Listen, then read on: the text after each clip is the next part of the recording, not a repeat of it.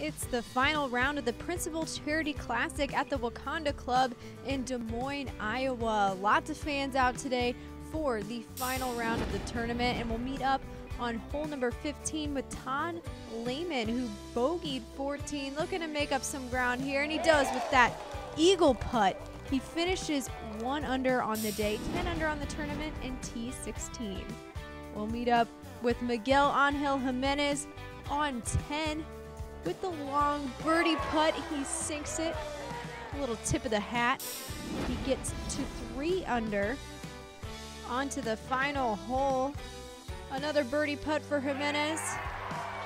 The crowd is just loving it. He is too. He finishes 14 under in T2, his 3rd top 5 finish in 4 events.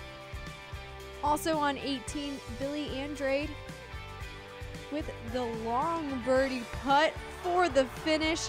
That one ties him with Jimenez as well. Andrade was your 52-hole leader, but he looks pretty happy to finish in 2nd there too.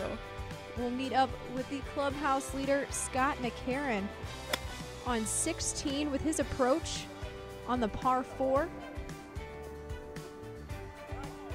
It rolls up there, keeps rolling. Is it gonna slow down?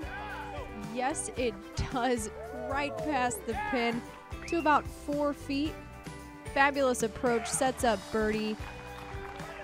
McCarron is just rolling. That gets him to 5 under on the day. We meet up with him again on 17 on the green with another birdie putt.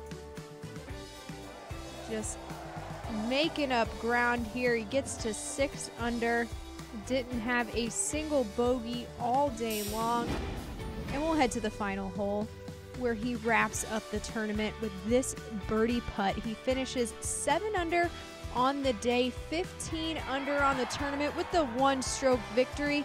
That is his first PGA Tour Champions win and his 3rd top 10 finish in his last 3 starts.